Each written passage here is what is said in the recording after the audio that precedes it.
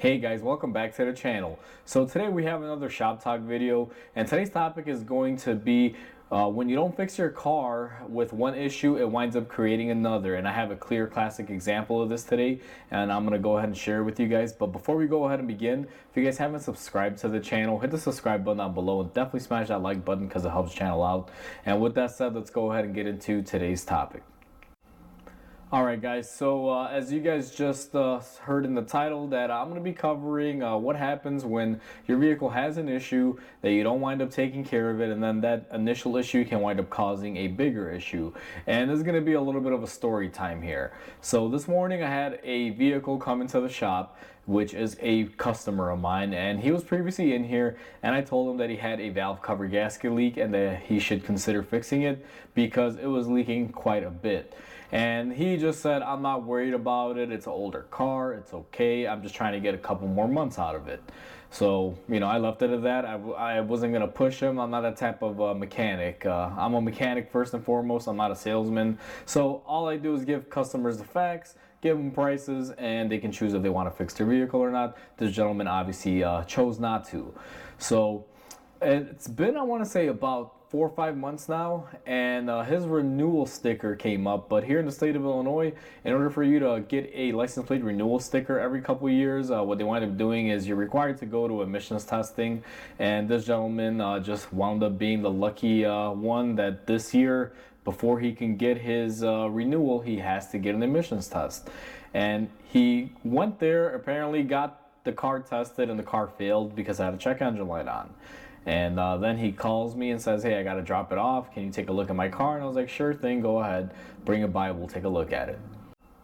So the gentleman dropped off the vehicle this morning, and I brought it into the shop, hooked up my scanner, read the code on it, and it only had one code, and I don't have the exact code number. I didn't write it down, but the definition of it was bank 1, sensor 2, stuck lean, which tells me that the oxygen sensor on the first bank secondary sensor is not signal switching, given the computer correct data the way it should be. And I want to throw in a light for this. Now I went ahead and I unplugged my sensor. I did a couple basic checks from the car side harness to the computer and things like that, just to make sure that all of my wiring was intact and correct. And sure enough, it was. I had no issue with the harness or the car side. And this struck me as a little bit odd because if I recall correctly, this vehicle had oxygen sensors replaced when they had a catalytic converter theft on it, especially this one because it's very close to the catalytic converter. So I called the customer and I asked him, hey, did you ever replace the sensor when they stole your catalytic converter? He's like, yeah, it was all new and done. He's like, the muffler shop did it. And I was like, okay, and how long ago was this? And he told me it was at least a year and a half. So I was like, okay, makes sense. So I took that into account and I tested out my sensor.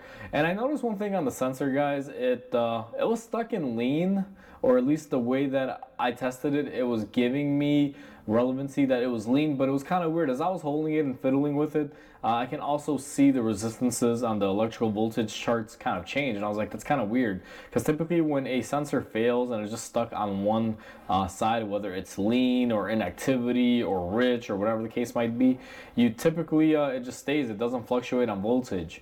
So it kind of provoked me to look a little further into it. And what we have here right next to me, guys, is that oxygen sensor.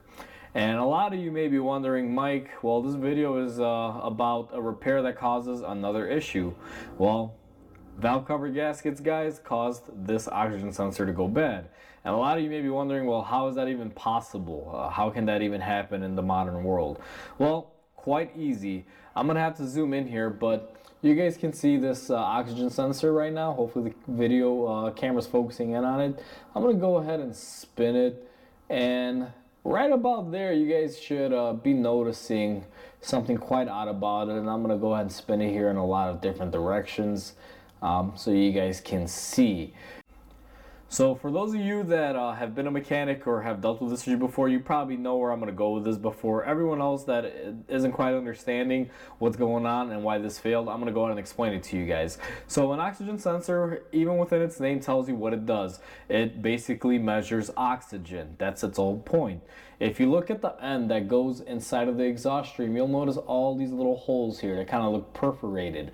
And on the outside here, on the top where the connector normally would be in the wiring, you guys can see there's a hole there, and if you go around, there should be a couple more holes on the outside. So this side sits in the exhaust stream, this side sits outside to ambient air.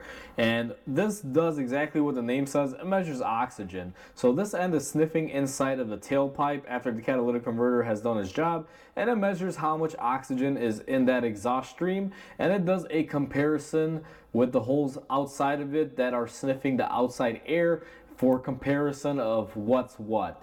And that's how an oxygen sensor basically does its duties. It compares outside oxygen to exhaust oxygen in relevant terms to tell the computer if it's doing a good job as far as cleaning off any unburnt gases inside of the exhaust stream. And the reason why I was rotating this around, guys, and I'll give you guys a little better close-up now. As I'm moving it around, you guys will notice that one side looks like it's coated with something. And if I come in here and I just start wiping it, you guys will notice that that coating that's on my glove now is engine oil. So what happened? This oxygen sensor sits relatively fairly close underneath of that valve cover, and that valve cover was dripping oil down all over the engine, getting all over our oxygen sensor. It got inside of these external holes right there, as you guys will see. I just cleared this side up with my fingers right now. When I cleaned everything, you guys can see that build-up corner right there that I didn't wipe off.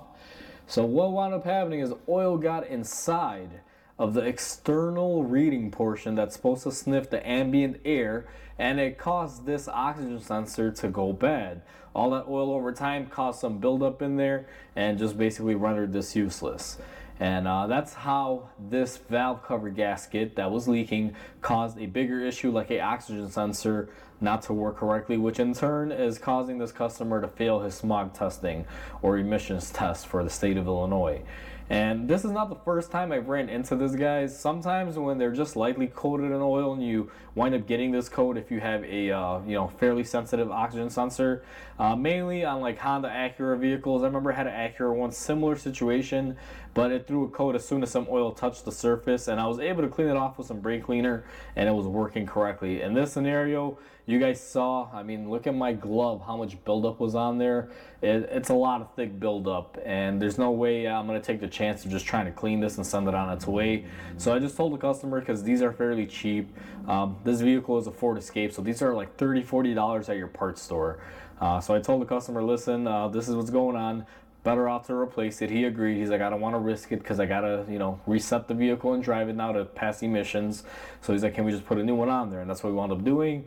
And now the customer picked up the vehicle. He's driving it because he has to reset all the emissions monitors on there. So it's going to take him at least another 100–150 miles of driving, depending on how he's driving, to be able to reset his system to see if everything is cleared up. But I did retest everything, and I saw the oxygen sensor switching how it should be with the new sensor and versus with this one where it wasn't moving at all. So I know the car is fixed and there's not going to be an issue moving forward. This video is just, I'm making it just to show you guys how letting one problem go can cause another issue. Even something as an oil leak, which typically, as long as you keep your oil full or whatever is leaking full, doesn't really cause too much of an issue. As you can see, it can wind up biting you and causing an issue. So it's just something to be mindful of. Typically, if there's anything going on with your car, and I always tell this to all my customers, whether you have a leak or something that needs some attention and it could potentially cause issues down the road, it's something that you want to address as soon as you can, because if you wind up letting it go for too long, it can wind up causing an issue like this, where instead of this customer just paying for a valve cover gasket, now he has to do a valve cover gasket still, because the new sensor, if he continues to let it leak, will wind up destroying it just like this one did. And he had to pay for an oxygen sensor and Libra as well. So he's basically paying for two repairs instead of just paying for the one initially. And the funniest thing of all this, guys, and you guys may think I'm crazy for letting him go out of here and drive out, is that he's still leaking oil. I told him, before we replace it, we should replace your valve cover gasket. It's leaking pretty severely. We need to fix it. And this guy being old grump like he always is, he's like, nope. He's like, I'm not gonna spend that kind of money, because the valve cover gaskets on this vehicle, you got to take the intake manifold off and get to them. It's a little bit of a process. It's a little bit expensive or pricey, and he just refuses to fix it. So he just said he's gonna put some oil seal rejuvenator quotations there, or mechanics in a bottle. We've covered those on other videos before. So he said he's gonna try a product like that to stop the leak, but he definitely didn't want me to replace this, and that's what we did. And I made sure I made a nice little note on my computer system and the receipt stating that there is no warranty on the new part because it's leaking oil from the valve cover onto it. So if he comes back here tomorrow and his sensor goes haywire and it's broken, I'm pretty much am within my rights to tell him, hey, I'm sorry, but I advised you and you didn't listen. Now, I don't think I would ever go that far, especially if he shows up tomorrow. I can easily just warranty it out, but I will probably give him a little bit of a talking to, because situations like this are caused. This doesn't happen just randomly. It's due to lack of maintenance on the vehicle and taking care of an issue. So now that we covered everything, guys, I'm not gonna go too much into detail into this. I don't want to make this video too long. So if you guys enjoyed this video, please comment, like, and subscribe, because it definitely helps the channel grow. Hope you guys have a wonderful day, and I'll catch you guys on the next video.